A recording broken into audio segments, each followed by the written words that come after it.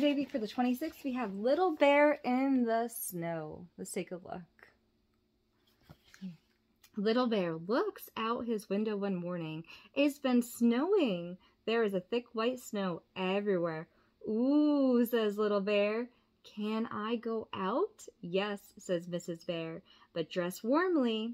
First, Little Bear puts on his snowsuit and zips it up, the long red zipper. Then he puts on his great big boots, his furry earmuffs, and the woolen mittens. Grandma's knitted them. He is all wrapped up like a present. Little Bear looks at himself in the mirror and laughs. I can't move, he says.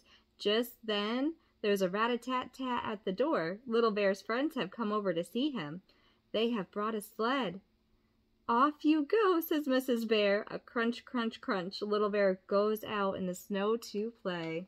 It is so important to be with your friends and in the snow and playing, and it is so great to have friends to play with in the snow. But it is funny, though, when you have on your snowsuit and your mittens and your hats, you can't really move your arms, right? Or your legs. So you have to be super, super careful where you stand and where you step.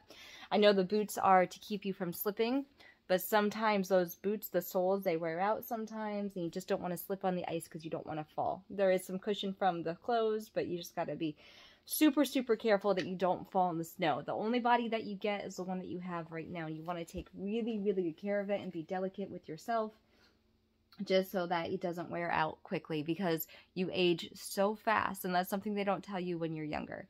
So just make sure that you take good care of yourself and be careful in that snow.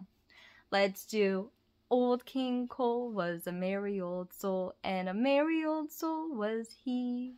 He called for his pipes, and he called for his bowls, and he called for his fiddlers 3. Every fiddler had a very fine fiddle, and a very fine fiddle had he. Oh, there's none so rare as can compare as King Cole and his fiddlers 3. Karina, baby, I love you and I miss you. I can't wait to see you. I hope that you're enjoying your gifts. Today's the 26th, and it's just a great day. I love you and I miss you.